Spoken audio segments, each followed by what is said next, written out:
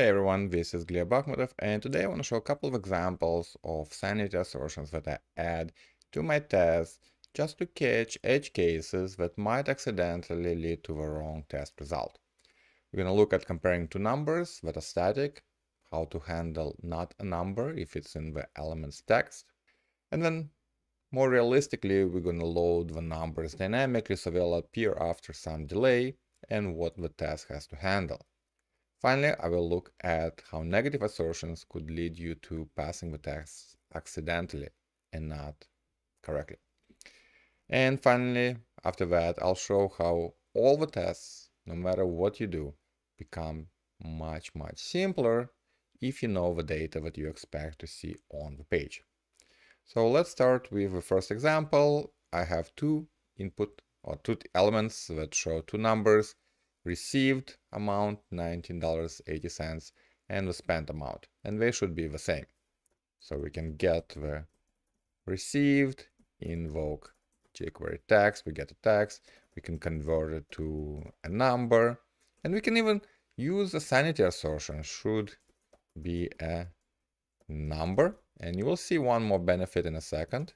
And then we get received amount, and we can use site-contains to immediately say we spend the same amount. Perfect. Got the received element, got its text. And then this is why I add an assertion, like should be a number, because then I can see it right in command log.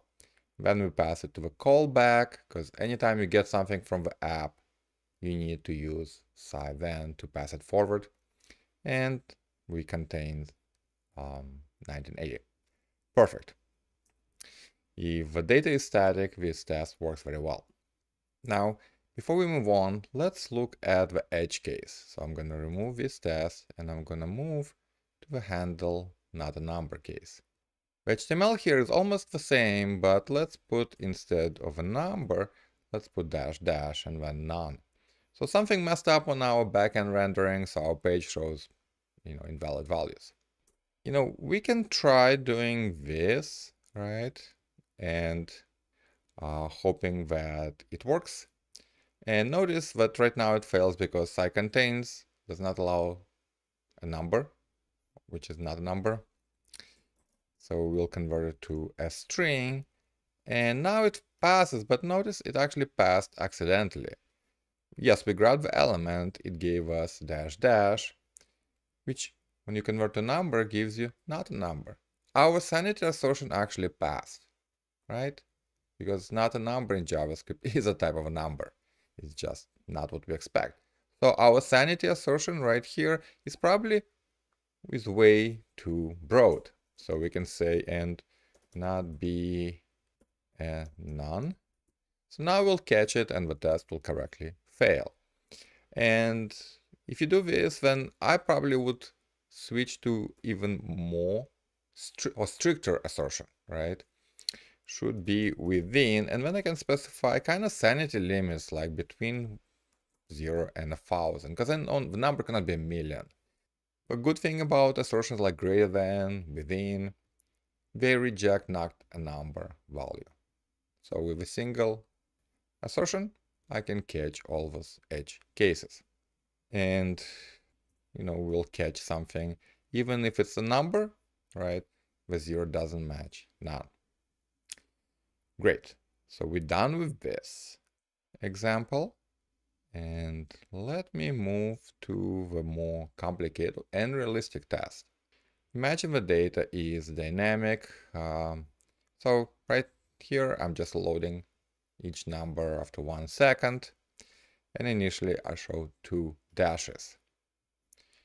How can we confirm it in this situation? Notice it loads after 1 second and after 2 seconds. Well, if we use kind of the same logic as before, we could probably get something working right here, right? Notice, actually did not do anything. Because I'm skipping. Okay, let's do this. Okay, so not a number immediately failed. So why didn't it wait for the number to load? Because we use sci-then.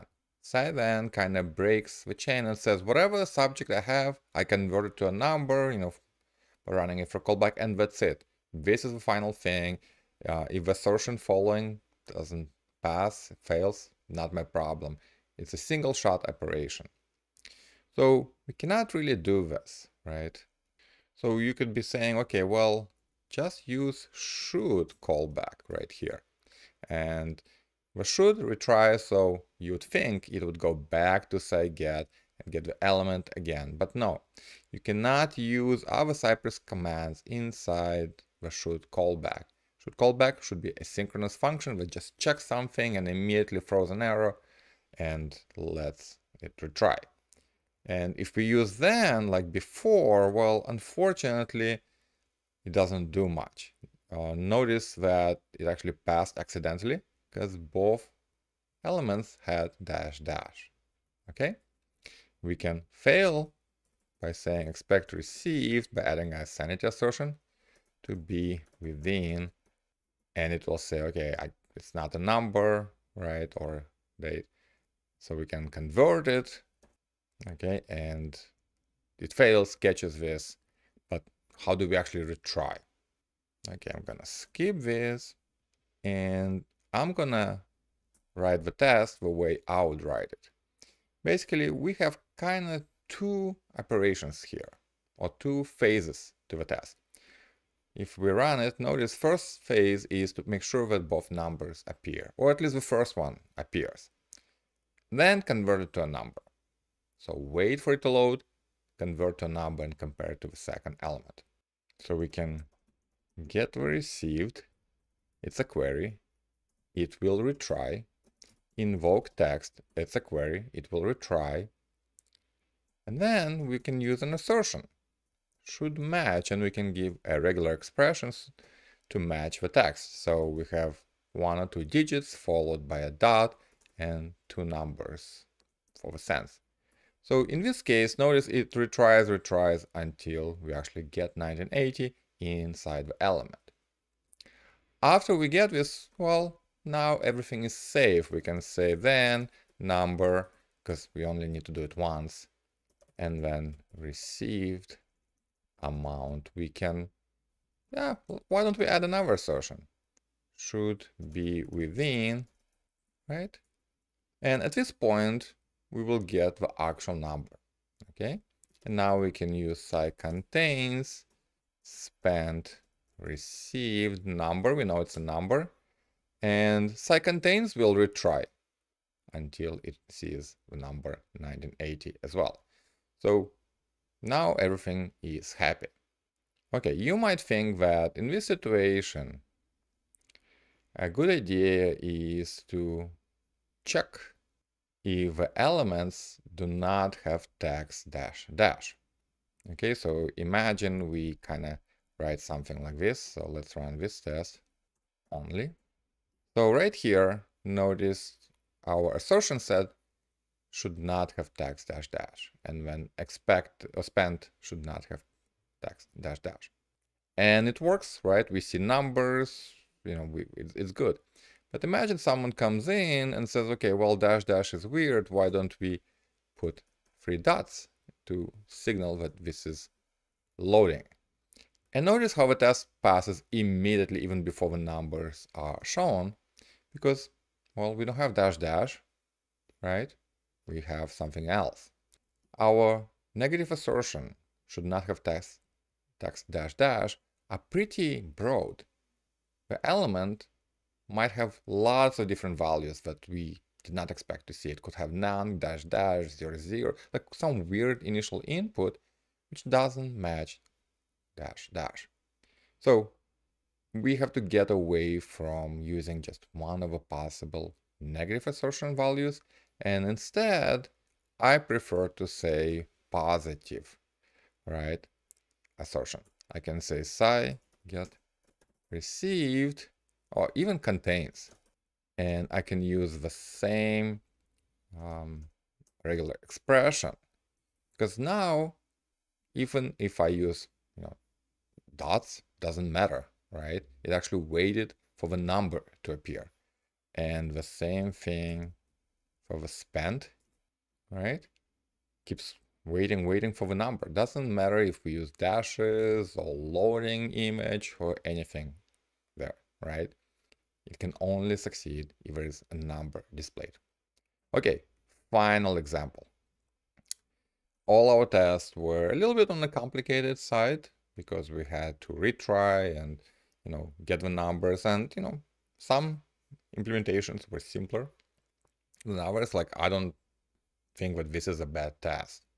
But at the same time, I think if you know the data to expect, what you expect to see, everything becomes so much simpler. So in the last test, imagine that we do know the amount shown on the page. Maybe we spy on data, maybe we look at the database, maybe we grab the amount from the app itself. So this is the string we expect to find.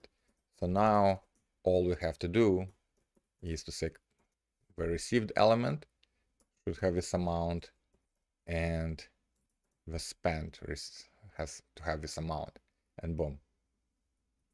Very succinct 3-line test that retries no matter if your application is loading the data slowly. Okay, so to summarize, if you are trying to compare two values on the page, you have to consider a couple possibilities depending if they're static or loading dynamically. If you're comparing it as numbers, make sure it is a number, and also use sanity assertion like within to guard against non-edge case. Finally, if you know your data, using positive assertions is much more preferable than using negative assertions that might pass accidentally. The full source code that I've shown is on my Cypress example site. I will link it in the description of this video.